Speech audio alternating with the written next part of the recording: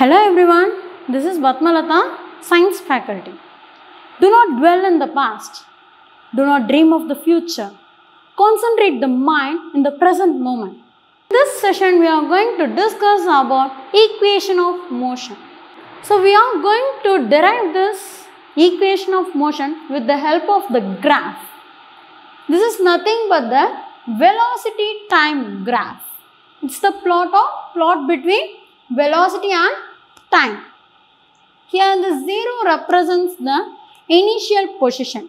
The person is about to start. When he is starting, he is about to move to the initial velocity. He is moving with initial velocity u. Okay. So later on, he gives some acceleration.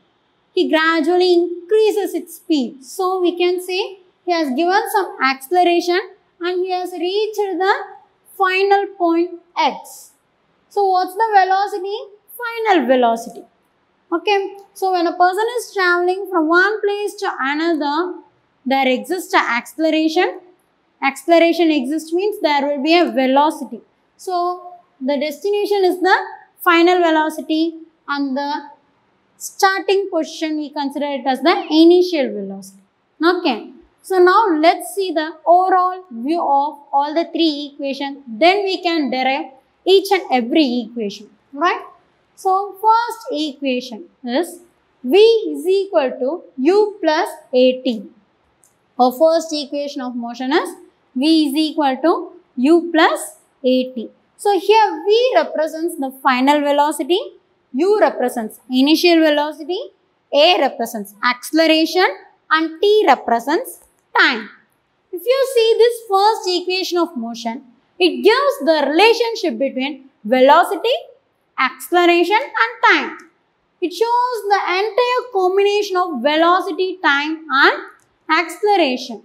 And this first equation of motion can be derived with the help of the graph. By taking the slope, we can derive this first equation by taking the slope of the velocity time graph. Next is the second equation of motion. Second equation of motion, it denotes S is equal to ut plus half at square. S is equal to ut plus half at square. S is the displacement, u initial velocity, t time, a acceleration.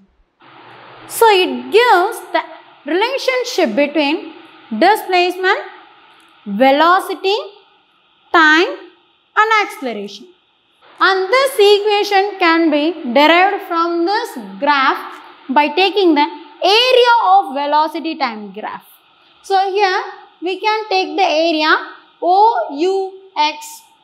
We can take the area OUX and T.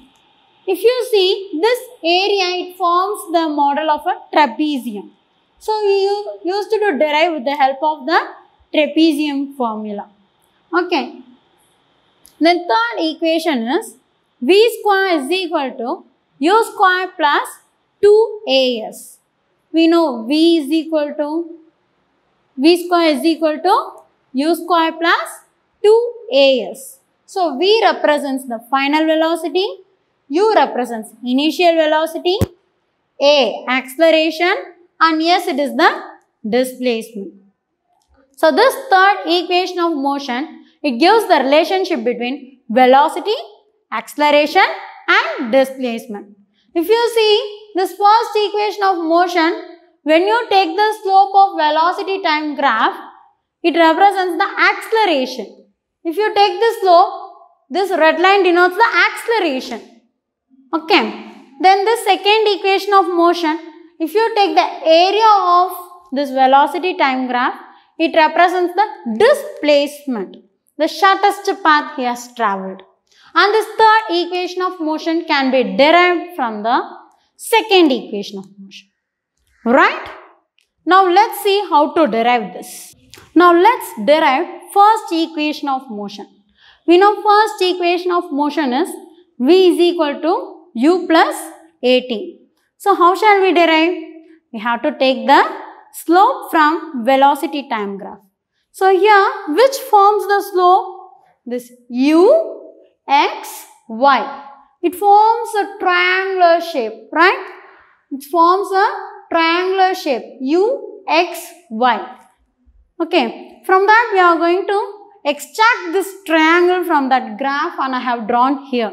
So if you see the triangle u, x, y, and this is the angle theta. Okay, if you see the triangle, this part is the hypotenuse, this part is the adjacent, and it is the opposite. We have learnt many trigonometry formulas. So here for this triangle u, x, y, we are going to take tan theta. Why? Because I am not going to consider this hypotenuse part. I need the adjacent part as well as the opposite part. So I am going to take the tan theta. So in triangle u, x, y, this tan theta is equal to opposite by adjacent. It's nothing but the trigonometry formula. Tan theta is equal to opposite by adjacent. Now see the value of opposite x, y. So opposite value is x, y. Adjacent u, y. So adjacent value is u, y. So tan theta is equal to x, y and u, y. So I have informed that the slope of velocity time graph, it gives you the acceleration, right? So here this angle, what does it tell us? Gives the acceleration, right? This red line, it is representing the acceleration which provides an angle theta. So this tan theta, it is given by the acceleration A is equal to xy. Now look at the graph xy, x and y. What does it say? It gives the velocity, right? So whenever we calculate the velocity, we subtract from final to the initial. So final velocity minus initial velocity, that is v minus u. So final velocity v minus initial velocity u. uy. So what does the uy say? It is just parallel to time, ot. So we can denote as t time. uy is t time. So a is equal to v minus u by t. This denominator t, when coming to the left hand side, it becomes multiplication. So at is equal to v minus u. It's just a simplification. Okay. At is equal to v minus u. And minus u in RHS, when it is shifted to the LHS, it becomes plus u. So u plus at is equal to v. So what's the first equation? V is equal to u plus at. Just by rearranging, we have got this first equation of motion, v is equal to u plus at. For this, we have to take the slope from the velocity time graph. Now let's see the derivation of second equation of motion. We know that second equation is s is equal to ut plus half at square. So we can derive this from the velocity time graph. So how can we do it? We have to take the area of velocity time graph. So here we consider the area O, U, X and T. If you see this O, U, X, T, it forms the shape of a trapezium, right? So I just extracted this trapezium out in this elaborated manner, right? So the trapezium O, U, X and T. So we know the formula for the trapezium. We have learnt in mathematics, right? So what is the area of trapezium? Half into sum of parallel sides into height. So that's the formula for the trapezium. Okay. So I have said that this area of trapezium, if we take the area of trapezium, it represents the displacement. It shows the shortest path to travel the destination. Right. So if you see, we just take this as displacement is equal to area of trapezium. So this displacement is given by the letter S is equal to, what is the area of trapezium? What's the formula? Half into sum of parallel sides into height. Okay. So S is equal to half sum of parallel sides. So now you just consider OU. What is the OU? Initial velocity U. X and T, it forms the final velocity V. So this forms the parallel sides. This forms the parallel sides. So OU, it is the initial velocity U, and another side, sum of parallel sides, so OU and XT. So OU, it is given by initial velocity U, and XT, it is given by the final velocity V. So U plus V. Sum of parallel side is U plus V into height. What is the height? It's T, time. So height it is given by time T. So we got the variable S is equal to half into U plus V into T. Now we are going to substitute this V from first equation of motion. So what is the first equation? V is equal to U plus AT. So we are going to substitute this V from first equation. So S is equal to half into U plus V. So V, instead of V, we have replaced as U plus AT into T. Next step, S is equal to half into U plus U becomes 2U plus AT into T.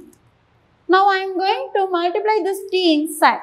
So S is equal to half into 2U into T, 2UT, AT into T, AT square. So 2T, when it is multiplied, it becomes AT square. Now you just make this half inside the bracket. So S is equal to 2UT divided by 2 plus AT square divided by 2. 2 and 2 get cancelled. Here it remains as it is. So S is equal to UT plus AT square by 2. So now just rearrange it. S is equal to UT plus half AT square, from which we have derived the second equation of motion. For second equation of motion, you have to take the area of velocity time graph. Now we are going to derive the third equation of motion. To derive this third equation of motion, we are going to take the equation from second equation of motion. So S is equal to half into V plus U into T. This is the equation we got after extracting the values of the area of trapezium, right? S is equal to half into V plus U into T. Here we are going to substitute the value of T. Okay. So for third equation of motion, we have to substitute the value of T. Okay. So here this value of T is taken from first equation of motion. V is equal to U plus AT. So here we are going to extract this T value. So V is equal to U plus AT.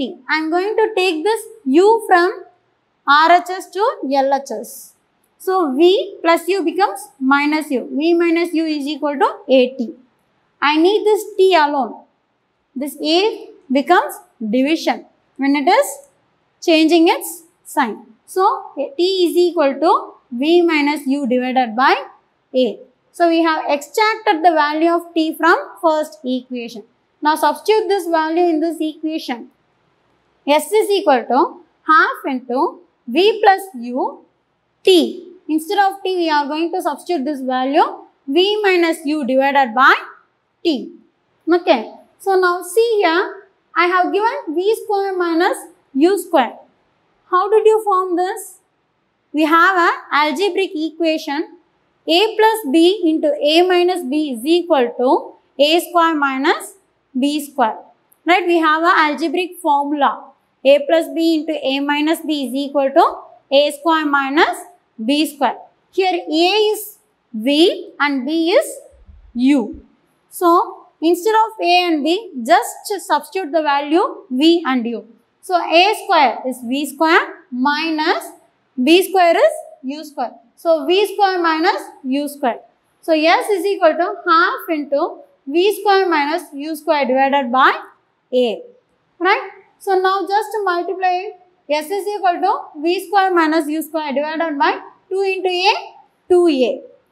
I am just taking this 2A from denominator to LHS. So 2A is equal to V square minus U square.